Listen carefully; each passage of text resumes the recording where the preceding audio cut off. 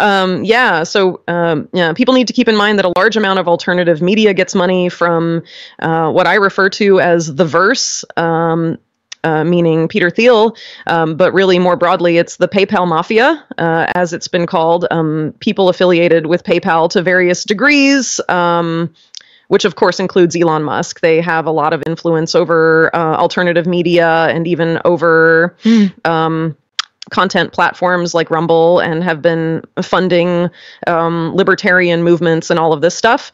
But I don't really see them as being libertarian at all. Taking Peter Thiel as an example, Peter Thiel claims to be a Bitcoin maximalist. Then he says on a panel next to then CIA Director Mike Pompeo, and says Bitcoin is a Chinese financial weapon against the US dollar. In terms of libertarianism, Peter Thiel says he's a libertarian, but instead he created Palantir, which is the most insane surveillance tool that the CIA has today. So you literally handed the worst part of the state, the worst tool possible, but you're a libertarian and you're against state overreach. Similarly with Elon Musk, you have to look at the actions of Musk and then what he says, and not enough people do that, whether it's for Musk or really anyone. You have to look at people's actions, not just what they say, because someone can say all the right things and then, be totally screwing you behind your back. And if you're just going to take, what they're telling you and the excuses and whatever, you'll never figure out what's actually going on. I think that's fair for Elon Musk as well. Did he buy Twitter to save free speech, or did he buy Twitter to have mass of data to train AI on and to train all other sorts of products he has on? Or did he make it like he's openly admitted? Did he buy it so he can turn Twitter, now X, into X, the everything app that doesn't just become, isn't just social media? It becomes half of the financial system and becomes American WeChat. Which, of course, WeChat in China is the everything app. It means you have all the data. Basically, if people use it for everything, it accumulates more data than everything else, and it has all the control. People are naive here, I think, because Elon Musk is the richest man in the world. But is he the richest man in the world just because of his own entrepreneurial whatever, or is it because his companies were held up by government subsidies that allowed him to become rich?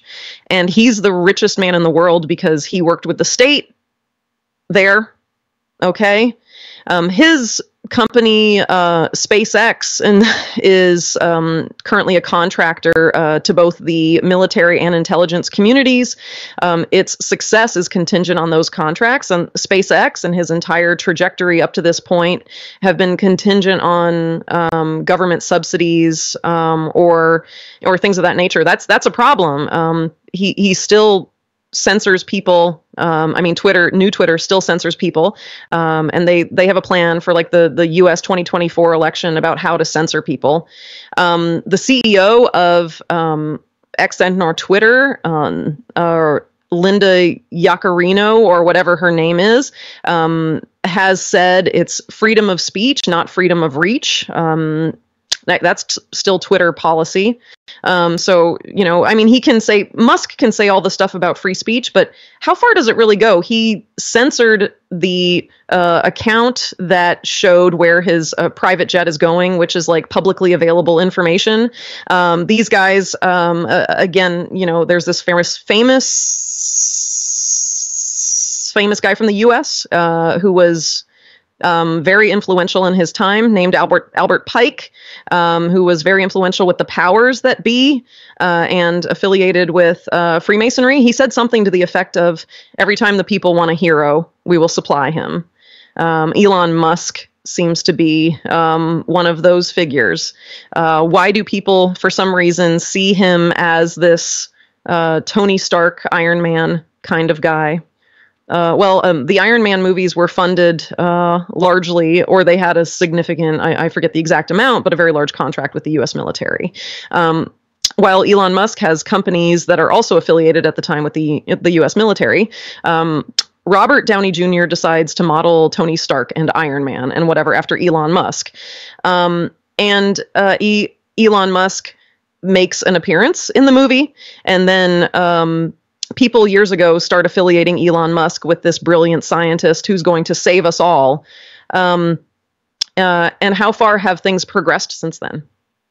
Remember, Elon is making a brain chip that's killed like not half, but a significant amount of the monkeys it was tested on, and now they've gone to human trials or starting human trials. Like, if I was an altruistic guy that just wanted to make a brain chip, sorry, it just sounds insane to even say that. But anyway, if I wanted to make this product that goes in people's bodies and half of the animals die, or like a third or whatever die,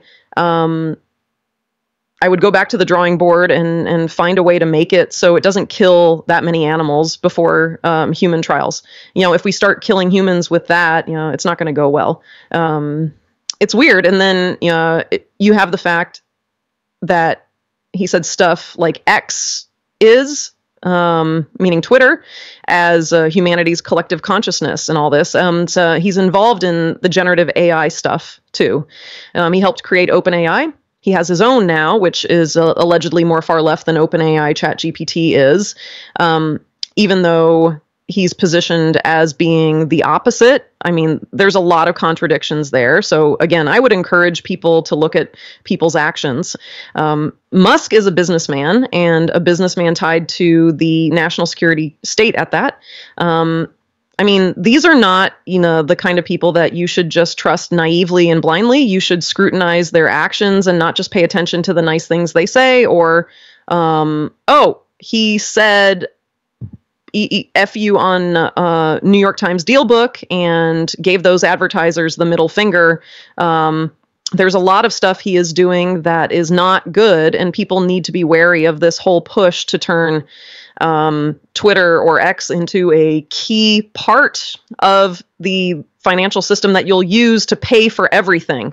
Because at the same time, we're having this push to totally remake money, whether it's to a CBDC or a heavily regulated stablecoin or deposit tokens or any of this programmable money stuff.